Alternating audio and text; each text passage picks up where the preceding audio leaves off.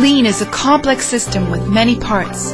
This course assumes that you understand the goals of Lean and recognize that reducing or eliminating non-value-add processes and other wastes can benefit your organization. It assumes that you are to an extent familiar with the 5 guiding principles. First, identify value from a customer perspective. Then, map the flow of product or service. Next, make the product or service flow. Now create pull based on customer demand and continually find ways to improve. But where to start and what tools to use? These are key questions. Or you might already be partway along the journey.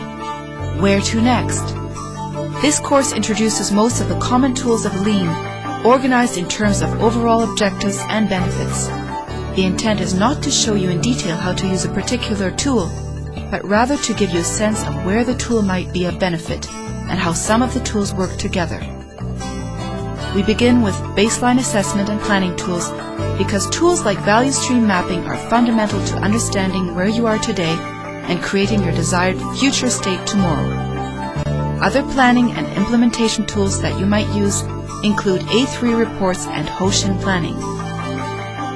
You might need to stabilize some parts of your process through 5S, visual controls, standardized work, total productive maintenance, and mistake proofing.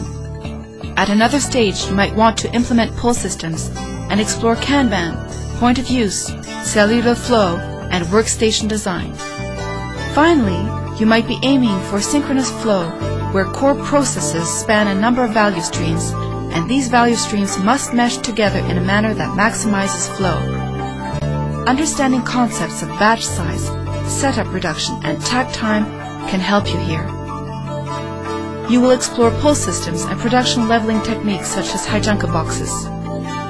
Knowing the tools that are available and understanding the benefits of each is an important part of your Lean journey. This course is intended to help you with this knowledge and understanding and to assist you to implement changes based on a clear map of the present and vision of the future.